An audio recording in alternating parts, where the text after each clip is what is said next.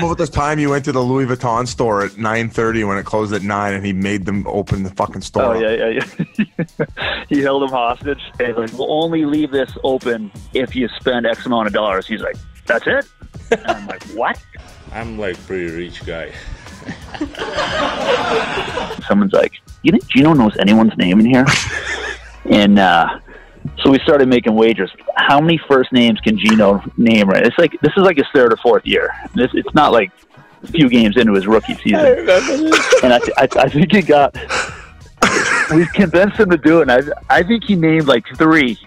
And then there was some guy who couldn't even get the last name. You know, he's like, I don't know. He's 17. And we're like, what? He's number 17. We're like, Gino, you played with him for 4 years. You don't know his name?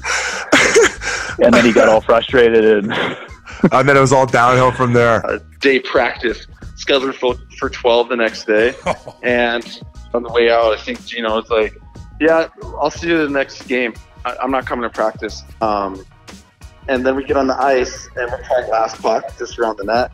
And Gino steals the puck from Craig Adams. Craig was already mad that Gino didn't show up. So they start teeing off, like baseball swinging each other. And this is like all the other teams, like they have like their coaches in the stands.